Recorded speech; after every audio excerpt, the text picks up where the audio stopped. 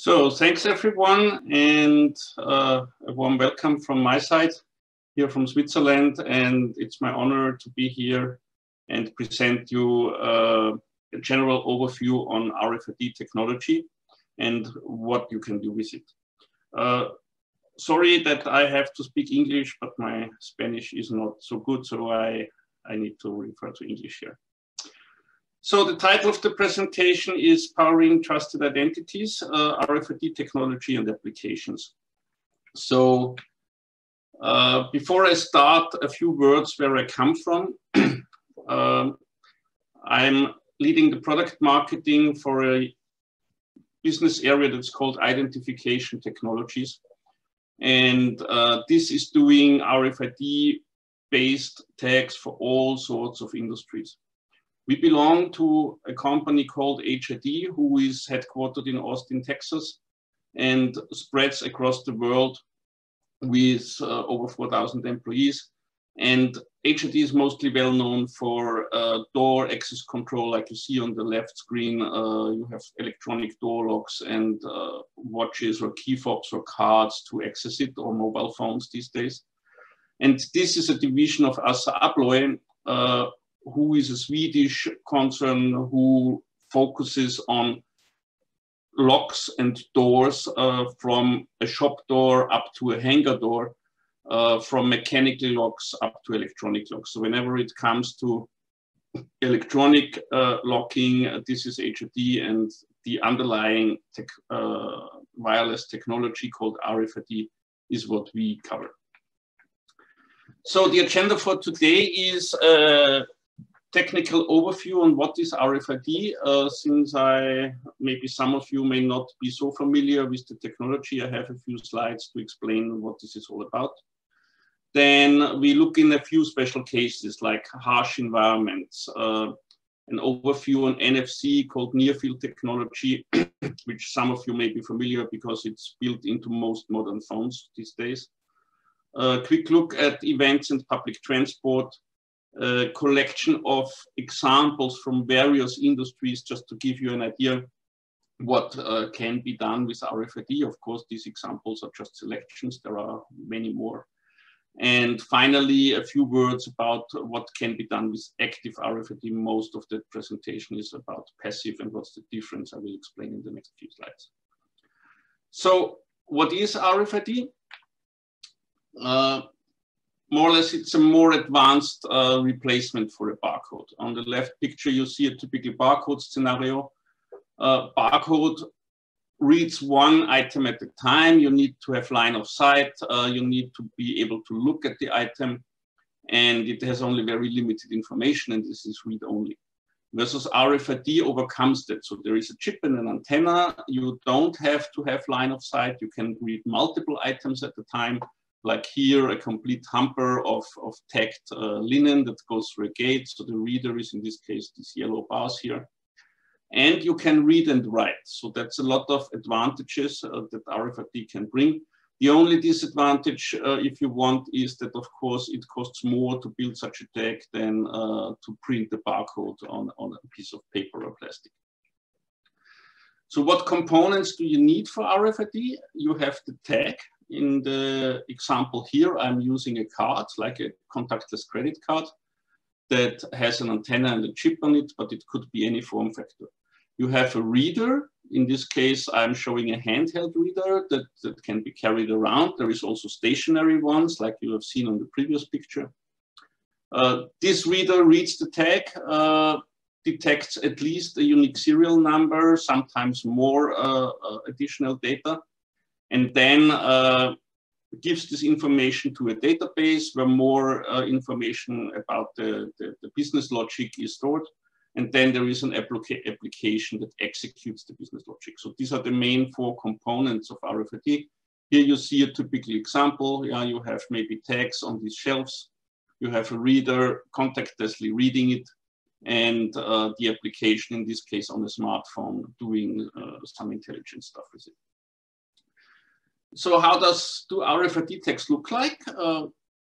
They can be any shape, size, or form. This is examples of what RFID tags for industrial use case typically look like. The most common form is a label, like here on the lower left, you have a chip, an etched antenna, and some substrate, paper or PET, and you stick it somewhere, and then you can read it contactlessly. RFID tags are very different. They differ in which chip is inside. Chip can be seen like a small computer that has the intelligence. The chip is connected to the antenna that depends on the frequency. There are typically 3 frequencies in RFID called LF, HF, UHF, so low frequency, high frequency, or ultra high frequency. And then there is different shapes, sizes, and materials depending on the use case. In general, you distinguish between active and passive RFID. The main difference is the active ones have a battery and the passive ones don't. And with the active battery, of course, there come advantages and disadvantages. The advantage is essentially you have more power, so you get further read range, you can add sophisticated sensors. The disadvantage is the tag costs more to build. The battery at a certain point in time runs out of power, so you either need to replace or recharge it, versus a passive tag can work for years and dozens of years and will not break. So quick look at the frequencies. As I said, there are 3 main frequencies, and if you think about it, as the frequency becomes higher, the amount of data per second increases, so the tags become faster. The radio waves behave more like light. So in UHF, you have problems like reflection or dampening, just if you would use a flashlight. And also the ability to go through material diminishes. As I said, in RFID, you don't need line of sight. So you can have something on top of the RFID tag, but it depends which material it is. And the lower the frequency, the more immune the tag is against the material, especially against water. So LF, here are 2 examples, looks like this. Very common use case for LF is animal ID, and we will talk later on about animal ID. Read range is not that big, it's maybe up to ½ meter. HF, very common for cryptographic applications like access control, payment systems, things like that. And also some industrial use cases. And also if you heard the term NFC, we will talk later on this. NFC is a subset of HF. So every NFC tag is an HF tag, but not every HF tag is an NFC tag. For UHF, also called RAIN RFID, this is the most common nowadays in the industrial environment, at least. Here you have very long reading distance, typically around 10 to 20 meters. So that is good if you want to read items in bulk, like a whole pallet of stuff. But you also have to be careful. UHF tags don't work well with water, for example, versus LF tags or HF tags don't care that much. You can also combine the technologies, like you see here is a card with LF, HF, and UHF in the same card. So if you think it's not transparent, you can use all 3 technologies in one single card that you have available. Maybe for access control in the door, for payment in the cantina, and for accessing the parking lot from your car, all in one card.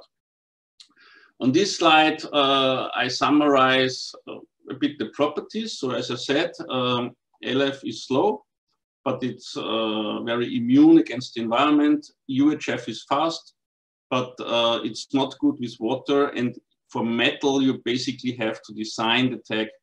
If you design it for metal, it works good. If you don't, then it doesn't work at all. And it does not read through metal, whereas LF, you can even read through metal. Not very far, but you can. Yeah.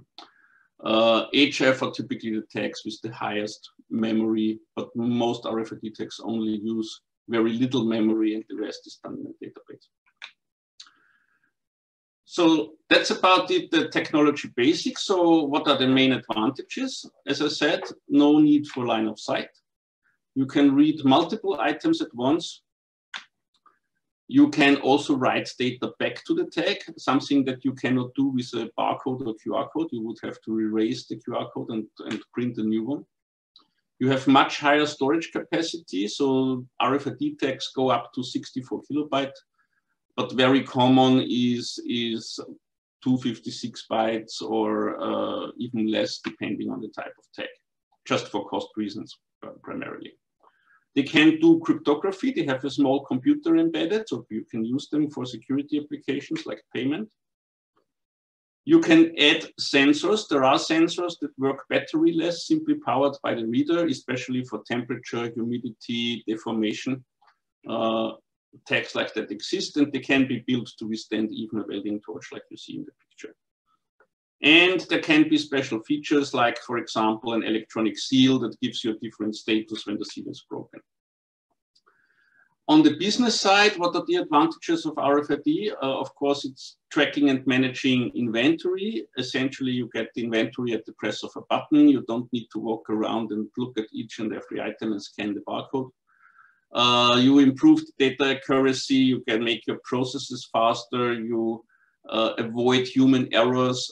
You can add trust and several other things. So that's typically advantages you get with RFID solutions that are independent of what exactly is the use case and what exactly you are tracking. So typically applications, as I said, inventory management, asset tracking, contact payment, contactless payment, access control, counterfeit prevention, and supply chain management. From the verticals, more or less, it does not really matter. You can, any vertical in the world or any use case in the world can benefit from RFID. It's a technology that is not really specific to one particular use case. Now, jumping very quickly to harsh environments. So within all these verticals, there is a lot of so-called harsh environments. So these are environments like you see here on the screen: construction yards, warehouse, manufacturing, gas cylinders, oil and gas, logistics, all these kind of use cases where it's either hot, cold, dusty, tags are impacted, hit by stuff. So, and the construction of RFID tags can be made to survive a lot of these. I give you a few examples. Yard management. So here you may have a square kilometer or more of a construction yard, and you need to be able to quickly locate and identify items. So you can imagine they are outside, they are in the desert maybe, or in the Arctic. They are exposed to all sorts of weather. They are clashed against each other. So the tags need to withstand that when they are supposed to identify the item. There is standards to measure, for example, impact. On the left-hand side, you see an example of an especially impact-resistant tag with a metal bar around it. This one is one that is supposed to be welded on a steel keg in this case. So very good methods to make tags rugged. In explosive environments, there is certain standards that are applicable to it, like ATEX or ISCEX, that define that a tool, a machine, a reader, or a tag is eligible to be used in explosive environments. This does not have to be just an oil rig, as you see here. It could be a mine, it could be a mill. So there is different explosive environments, gas stations, where you need products that are designed to work in such environment. And then they are also typically marked with the specification directly on the tag so that you see it when you are on site. This is a proper defined tag or reader or whatever the powered equipment is. Extreme temperature environments, very common use case that we see. We have customers that put tags on aircraft engines, and the tags need to withstand flames or extreme heat. Also, paint shop processes are typically very high heat, which need to be, or autoclave processes in the healthcare industry that need to be covered. On the other hand, what you see on the right side and also here, these are medical probe cylinders that go into liquid nitrogen and are stored for many years in deep freeze cold with samples. So here, when you tag these probe cylinders, you get much more efficient in inventorize what you have in the tank. how long it is there. You don't have to take it out to make an inventory. You can read it while it's still in the vapor zone. So it's much faster and much more accurate than any barcode solution you could put into deep freeze. Also no problem with frosting and things like that. Washing environment, also very common. Here you see an example of a real power wash. So the tag needs to be robust enough to withstand that high heat, almost cooking water in extremely high pressure. Also very often there is disinfection with caustic soda or other chemicals that the proper tags can withstand. Here, for example, that's a laundry tag that is of course made to withstand all the different laundry detergents that people may encounter in their use cases. Also a quite unique use case here that is an example of a seal tag. A seal tag, I mentioned them before, they have the special property to, once you fix them, you cannot remove them without breaking them. And this picture here shows a mine site where they put ore into these bags. So there is a ton of ore or more in one such a bag. And here the mine wanted to make sure that nobody steals the ore between the mine and the refinery and puts worthless rocks into the bag. So after the bag is filled, they close it with the tag. And then at the refinery, they see whether the tag is still intact. When the tag is still there, then nobody has opened the bag. If somebody has cut a hole in the bag, of course, you would see it. But when the bag is intact and the tag is intact, you can be sure that the original content is still in there. And it doesn't have to be a mine bag. You can imagine it can be any container with any content. Or you can put the tag directly on the content. We have cases for jewelry, for example, or weapons. Whenever you want to remove or make sure that nobody has broken the seal, and you want to automatically read that contactlessly, then such a seal tag is the proper choice. Okay. Now, from these use case examples, the next chapter is near field communication, or NFC. What is NFC? It's, as I said, that's, I think, the definition from Wikipedia, is a set of standards for smartphones and similar devices to establish radio communication with each other by touching them or bringing them into close proximity. So it's really intentionally called near field communication. It's meant to not have 10-meter read range. It's meant that you have to do an explicit act of bringing the phone to the tag or bringing two phones together, and you show that you really want these two things to communicate to each other. That's the purpose of NFC. There is 3 operation modes. One is called card emulation. So here, the phone simulates a card, and the phone talks to things like you see here, a payment terminal, or this is a door reader. Right? The payment terminal normally works with contactless credit cards or contactless payment cards. And the terminal does not notice a difference whether you bring your phone when it's properly configured or whether you bring a card. For the terminal, it's the same thing. Same here for the access control door lock. The door lock doesn't know that you have a phone. The phone simulates a card and says, hey, here I am, this is my proper credential, and it lets you in. But NFC can work the other way around, which is the reader-writer mode. So in this case, you have a passive NFC tag, and the phone is the reader. Here, the phone is the tag. Here, the phone is the reader. Still, it could be the same phone, right? It's just different modes of operation. So here, you use that for reading posters, for advertising, for triggering some functions on the phone that are programmed on the tag or the device, yeah. And then finally, you have the so-called peer-to-peer mode, where you bring 2 intelligent devices together, for example, to transfer business cards, to transfer images, or simply to quickly establish a more powerful connection. So you could bring 2 phones together, they exchange a key, and agree that from now on they will talk Bluetooth or Wi-Fi, but in a secure way. And this is, for example, used in for digital driving licenses or stuff like that, where you as a user would show your digital driving license to a police officer, and you tap your phone with the phone of the police officer. They establish a secure channel, then you can take the phones apart and still your license can be checked. So mainly in this presentation, we talk about this reader-writer mode here. When you think what can be an NFC tag, basically anything. You have seen the various form factors.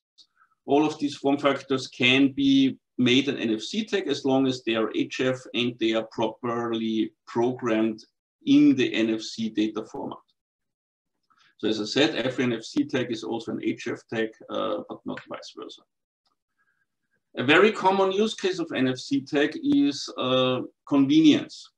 So essentially, NFC replaces a QR code. So if you imagine a smart poster like this, instead of having to take an image of the QR code where you need to launch your camera app, you need to have enough light to do it, you need to see it, you can just hold your NFC-enabled phone against the tag and everything else happens automatically because the operating system knows how to deal with an NFC tag. And all modern smartphones know that. Apple iPhones do that since version 7, and Android phones do that essentially since Android 4.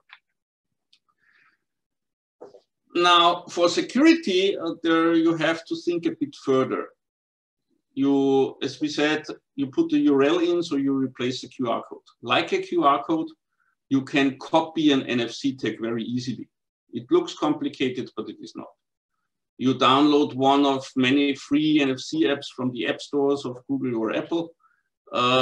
You tap the first tag, you say copy, you tap the second empty tag, and you have copied the tag. Very easy. You don't need to know any programming or any RFID for that. But since it's just a URL, you don't even have to copy a tag. You can just remember the URL and store it in your browser favorites. The server in a normal setup does not distinguish whether you are coming from an NFC tag or whether you are just know the URL. Now, if you do a promotion and you want to get as many people as you can on your website, this does not really matter. But when it's about security and you want to make sure that the person who taps the NFC tag is really in front of this particular tag, then you need something else. And this is where trusted NFC tags come in. So here you have a special NFC tag that has some cryptographic code in it. And if you want, it works like a one-time password generator for your VPN or your e-banking. So the tag, every time you tap it, it generates a secure code that is appended to the URL that changes every time you tap. You need an NFC-enabled device. This device is just a standard device. There is no special app needed because all what the device sees is a URL with a parameter. The device goes to the website of the brand, whatever it is. That's the business logic. That's typically the customer. Could be, don't know, any consumer brand that you want. And this website strips off the parameter, sends it to a service that says, yes, it's valid or it's not valid, and gives it this information back to here. So this website could then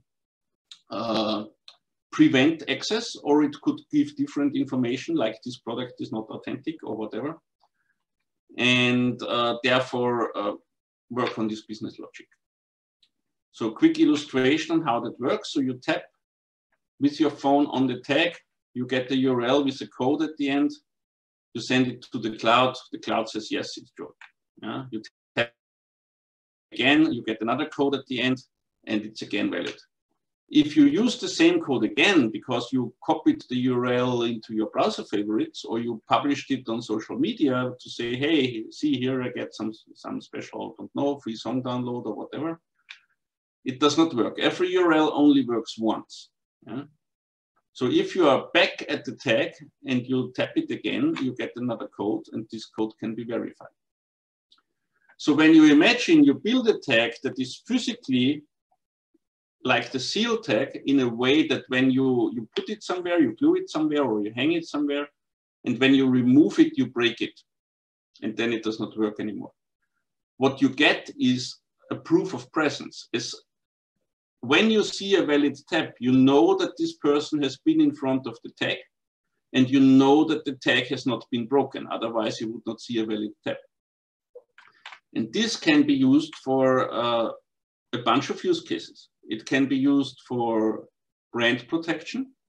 So if you embed a tag, for example, in a bag, and you properly program it and properly embed it, then you can educate the consumer to say, hey, please tap your phone here, and you give the consumer additional information about this product, maybe the option to register himself for extended warranty, and prove that this is an authentic product, which can also help the consumer when he wants to sell the product to somebody else later on. Customer loyalty. So for example, we had cases where people do sweepstakes in an office, in a shop environment, and you want to make sure that the people who participate in the sweepstake actually are in the shop and not just publish the sweepstake URL somewhere on social media. And finally, secure proof of presence, proving where the person is. So here, some example use cases would be home healthcare. So you give the patient a tag that he cannot easily remove, or you put it in the patient's flat. And when the nurse comes and visits him, she taps her phone on the trusted tag of the patient or the home, and checks in and checks out in a trusted way to prove the time that she has been there, and that's of course has an impact to billing. Guard tours, similar use case. So you place tags around a guard tour route, and you want to make sure that the guard actually visits the route and not just says that he has been there because it was raining outside and the guard didn't do what he was supposed to do.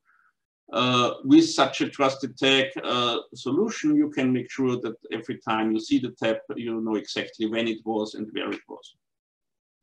And similar use case, again, for maintenance and inspection, when you have, for example, multiple pieces like air conditioning devices or fridges to maintain, they all look the same, and you can uniquely authenticate each one of them, can make a protocol on what needs to be done or what has been done, and also automate the billing of these services.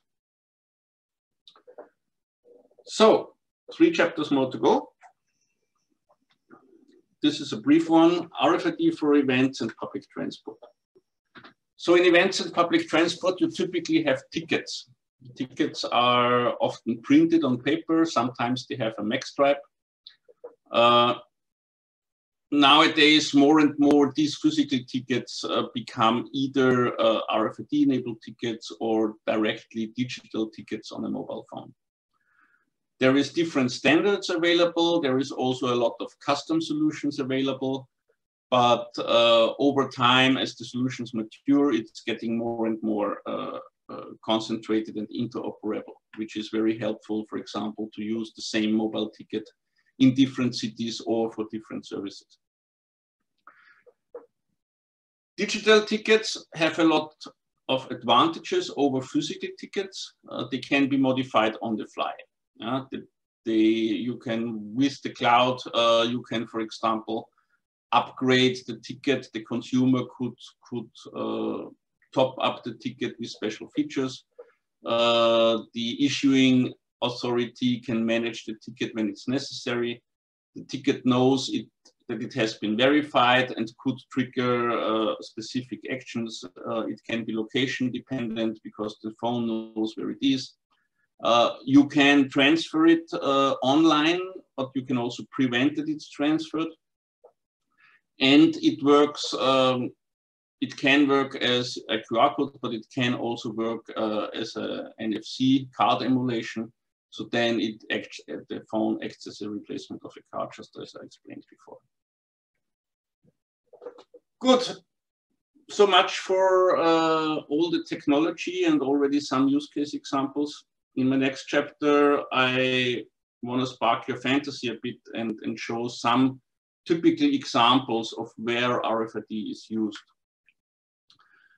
The most common use cases and the most widespread use cases of RFID are these. So you have access control, I guess all of you know or have been in a hotel. You get the card, you don't have to insert it somewhere, you just hold it against the reader and the door opens. Very common use case, same for contactless payment. You have a payment card, you hold it against the terminal and you do payment.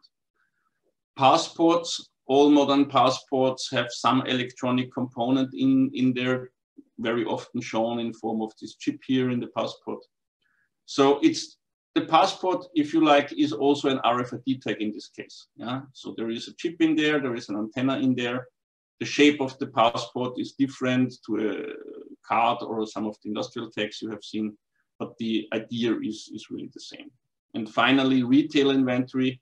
So this is where the cheap labels come in. So here, vendors are typically fighting about fractions of a cent in the price of the tag. But the idea is to tag as many goods as possible for, like every shirt gets an individual tag. That's why the price point needs to be so low, to get very quick inventory and make sure that all the stuff you want to have on the shelf is on the shelf, and you very quickly notice when something is missing. Now, for some more specific use cases, one example is animal ID pet. So in many countries, tags are injected into pets, like cats or dogs mostly, also horses. It's a small glass tag, and that allows the veterinarian to uniquely identify the animal, to get the treatment history, to uniquely identify the owner if the pet is found. There is also use cases with pigeons for races, for example. So you want to make sure the pigeon who started and is counted at the finish is really the same pigeon. And you can do that with basically a seal tag around the leg of the pigeon. For animals that are eaten, like cows, pigs, sheep, and so on, farm animals, also animal ID is very important. Many countries have legislations where animals get, for example, earmarks, or also get injected tags that uniquely identify the animal to make sure in which farm it has grown up, what treatment it got, maybe what illnesses it had, and so on. And this goes on for the whole traceability of the food chain up until the food is sold in the retail store. Yeah. So here, for example, these meat hooks are from a project where every meat hook has a tag in it, so it's identifying the piece of meat that is processed through the whole process hanging on the hook. Next use case, smart toolbox. So here you see a toolbox for high-end tools for aircraft maintenance. And here you want to make sure that the toolbox is complete, no tool is missing. You want to know who used the tools, and if something's missing, who missed to bring it back. So in this case, for example, there is two applications. One is a reader here, where the worker identifies with his employee badge to identify, like an access control system, that he is authorized to use these tools. Then the box will open, and inside the box there is another RFID reader that reads these small tags that are fixed to the tools. And so the box itself can verify that the tool set is complete, and if something's missing, what is missing, and who has checked in and who has checked out this stuff. Next use case, I promised you there is a big variety. Here it's about kegs. So these types of tags, they are welded on the upper part of the steel keg to make every keg individually identifiable. The idea is that you track the life cycle, you automate it in the processing, you know it's empty, full, what beer is in it, what should go in, to whom it should ship, what's the age of the keg, has it been washed and disinfected properly, is it at the end of his life, and most important, you see when you load all these, they all look the same, So if a wrong pallet is loaded, the whole truck is red when it leaves the premises. So you can find out immediately when there is a wrong pallet on the truck and stop the truck and fix it before the truck ends up with the wrong beer at the customer, maybe 100 miles later, and you have a problem with the customer. So that's the typical use case for this text.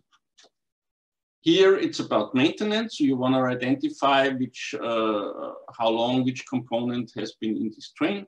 And instead of doing a lot of paperwork and having hard to read license plates like this, you put the tag. It can be dusty and dirty. It doesn't really matter. Yeah. Medical applications, I won't go into each of these. Typically for medical applications, what RFID is used to tag medical consumables like filters or drills, medical probes. And the use case is very often to say, is it authentic? What's the intended operation? Has it been disinfected since the last patient? To whom it should be billed? Do I have enough inventory? These kinds of things. Is it the right tool for the right operation? And all these kind of things can very easily be done when you have tagged equipment or tagged cartridges and the reader in, for example, this operation tool or this vaporizer or this autoclave system. Next use case, laundry. This is an example where the laundry of a hotel is tagged. Here you see a napkin with the embedded tag inside the napkin. And the dirty linen and other stuff here is put in the machine together with tagged clothing of the employees. And here on the conveyor belt, automatically identifies what type of laundry it is. So is it the shirt or is it a napkin? And then depending on that, it blows it from the conveyor belt into one of these hampers. Then every hamper is then filled only with one type of laundry, which corresponds to a washing machine on the other side that is programmed to this particular washing process. So it's a fully automated sorting of dirty linen and laundry. And on the other side, when the clean laundry is packed together, especially when it's personal clothing, the RFID is used to ensure that only clothing of one person goes into one bag and nothing is mixed between persons. Fueling automation, here the use case is efficient fueling. So you don't, especially for fleet vehicles like trucks or boats or excavation machines or things like that, the driver goes to the gas station. It doesn't have to fill out any paperwork. It just fills his truck. In this case, the truck, the reader is here on the fueling nozzle. It will read the tag of the truck, which cannot be removed. And it will authenticate the truck. It will know whether it's the correct fuel. It will know how much fuel has been filled in. And the billing is automated and the driver can just fill and drive away. And it also helps against fraud because the nozzle doesn't give you any fuel if it's not close to the tag. So you cannot fill a canister when it's not allowed and claim you have filled the truck with it. Yeah. Smart toys, also very common use case to make the toy intelligent. So every toy gets a tag embedded. And then it's automatically identifiable by whatever the game board or the PlayStation of the friend and bring up the proper context or song or whatever it is. Anti-counterfeiting use case, you remember the bag I was showing before. Here it's about coin grading. So there is a company who does that in US for collectibles and proves that these are authentic coins or baseball caps or whatever. And here, this is a sealed housing with an embedded trusted tag in it, just like I explained before, that allows you with NFC to authenticate, in this case, the coin. Finally, racecourse entry. So here it's about ticketing and mobile tickets and RFID tickets, just as I explained before. So finally, I want to talk a little bit about active tags. So these tags have batteries, and most of the time you refer to them as beacons. Two main use cases we see here is location services and industrial monitoring. There is certain verticals who take more advantage of these than others, at least in today's scenarios. One of them is healthcare. And in the boxes below, you see a bit on what they do with it. So here a lot is around location services, wayfinding, duress alerts, tracking assets, finding beds, finding mobile healthcare equipment. So, and simply save time on finding things. Similar enterprise smart building. Optimize, here it's mostly about optimizing workflows. There is also the option with location services to do contact tracing. So in times of COVID, this is for some companies a big issue where you want to know who is close to whom else for how long, so that you, if there is a COVID outbreak, you can easily identify and quarantine the proper people. Also mastering, here is listed as a use case. Imagine a big site like a refinery. There is contract workers going in, doing the turnaround and maintenance. And if there is an alert, you want to make sure that you got all the people and nobody is missing, or if somebody is missing, you know who it is and where it is. Yeah. Also very common use case to location services.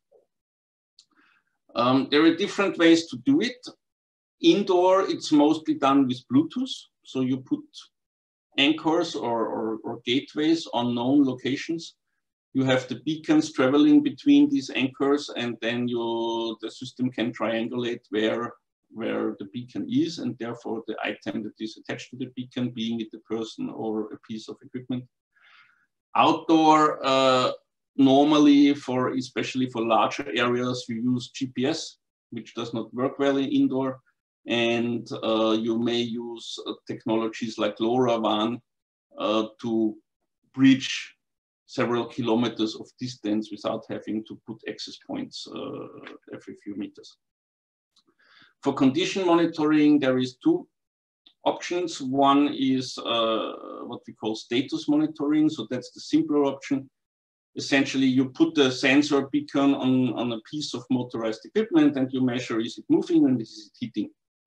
And then you know whether it's running or not running, and whether the temperature is still okay. And that's very easy to monitor, for example, fridges or escalators wirelessly without having to put expensive wireless technology directly into the device. Any cheap motor can be tracked with a beacon over there. The more sophisticated way is condition monitoring. So here, the beacon, in addition to motion and temperature, also senses vibration. And there is some artificial intelligence software behind that, for example, can be trained. You put it on the motor, you let it run for a week or so, and the system learns what is a normal type of vibration. And then you put the threshold, and you will get an alert when the vibration is out of the normal scope. The idea is that this helps you detect faults before they actually happen, because it's always cheaper, for example, in a manufacturing line, to shut it down and replace the defect part before it's completely broken. At the time that suits you, for example, when you have only 2 shifts instead of 3 shifts, then you could replace it in the 3rd shift. Versus when it breaks during the day, when production runs at full speed, it's a lot more costly to fix the problem then. There is 3 foundational components. There is beacons, in this case Bluetooth beacons, but as I said, there is also LoRa, for example, devices. And like RFID tags, they can be very different form factors. It could be a wristband, it can be this lipstick that is glued somewhere, it can be a key fob. It can be a badge. In this case, this is a badge holder that takes a normal ISO card with or without RFID as a badge. And in addition, it's a beacon and it has a duress button. So when you press that button for 3 seconds, it will raise an alert and you call automatic for help and maybe the security of the company can help you. These are examples for the gateway devices that pick up the signals from these devices, transfer them to Wi-Fi or to LAN. And then there is a piece of software at the end that does these calculations of positioning it on a dot, the dot on a map, sorry, or analyzing the vibration. And then typically on top of that, there is another piece of software by system integrators or vertical vendors that actually do then the full solution for a particular use case like a hospital. Yeah. So technology vendors like us typically provide what we call solution enabling. So we take care of the complex calculations to put a dot on a map or to say it's out of the threshold, but the business logic is then done by an integrator or by the customer himself to build into the workflow of this particular customer. So that's the end of my presentation today. I hope I could raise your interest on RFID and hopefully tell you a few things you didn't know yet. Here you find my contact details, and I also want to point out we do have an integration partner in Mexico, Electrinet. So if you have a project there, they are more than happy to help, and they know about all these technologies I have just presented. That's the end of my talk. Thank you very much for your attention, and I'm open for questions. Thank you, Mr. Richards. Agradecemos a Richard Aufeiter por su presencia y aporte para con este evento. Y con esto damos por iniciada la sesión de preguntas y respuestas.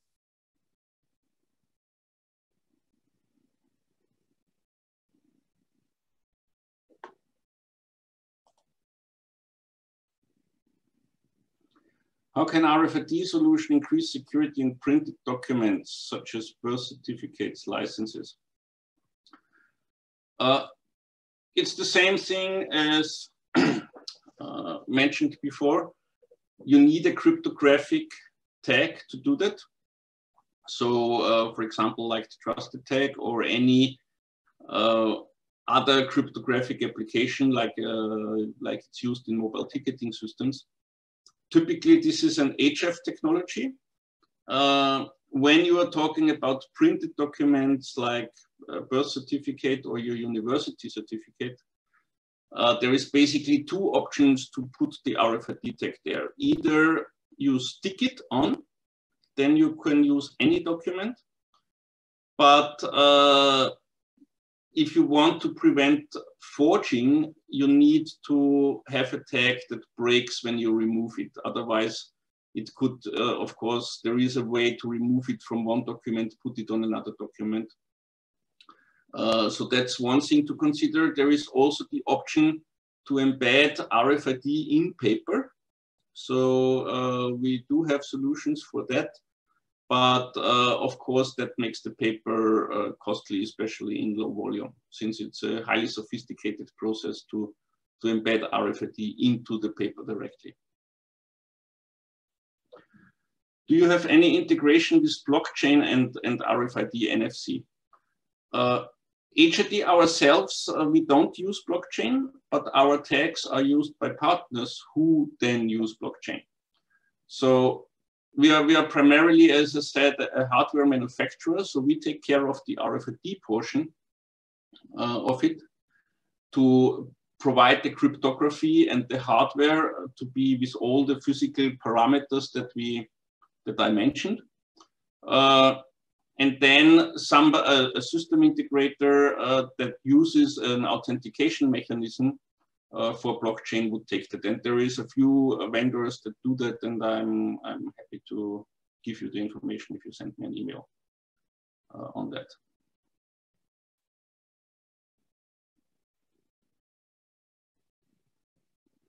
Any other question?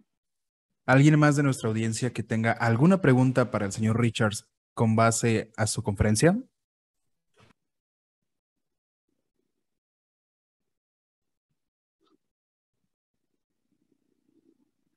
Okay, if not, thanks a lot for your attention. I was honored to be at this event in NTICS today.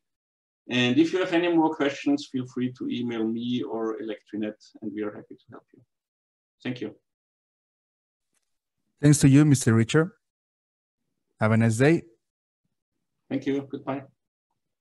Con esto damos por finalizada la conferencia Potenciando identidades confiables, tecnologías y aplicaciones, impartida por Richard Aufeiter. Y nuevamente agradecemos su presencia y aporte para Conentix. Del mismo modo, agradecemos el apoyo de Cinex, Demologística, 3 Factorial, Aritmo, Mega Habilidades, Netcon, Secretaría de Desarrollo Económico Sustentable, Hospitalidad y Turismo de León, que hacen que NTICS llegue a todos y cada uno de los presentes el día de hoy. Les recordamos también que el día de mañana a las 20 horas tendremos el evento de networking en La Cocineta, en León, Guanajuato, espacio que conecta ideas, proyectos y empresarios. Continuaremos nuestro programa en punto de las 13:45 horas con el taller impartido por Gilberto Vicente de Cinex.